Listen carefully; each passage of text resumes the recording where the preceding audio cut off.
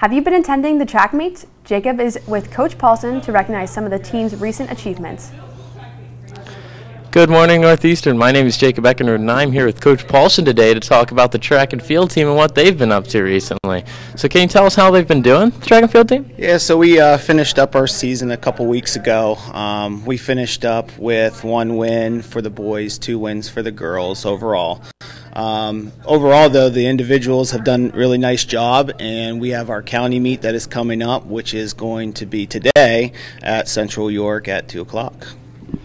Could you tell us the people who've qualified for this county meeting? Yeah, so I got a list here, so mind if I read it. So I have, for the girls, we have 14. We have Riley Bell, Sierra Blaker, Michaela Brabham, Amani Brown, Vanessa Chavez, Nyla Davis, Jasmine Herod, Grace Jackson, Haley Carilla, McLong, Nia Owens, Sophia Treglia, Hannah Weaver, and Rebecca Wirtz. So that's for the girls.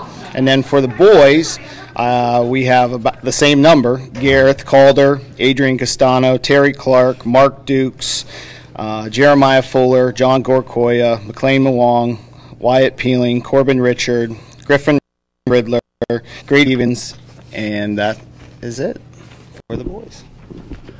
All right. You heard it here, folks. Thank you for coming out, Ms. Paulson, and talking to us today. I was add one thing. Of course. So the meet is live streamed tonight. It's on White Rose Community TV on YouTube, so you can check in at 2 o'clock, and the meet will be televised. So check out or come over to Central. It's not that far of a drive. So we're looking forward to it today. All right. Thank you, Mr. Paulson, for coming out and talking to us today.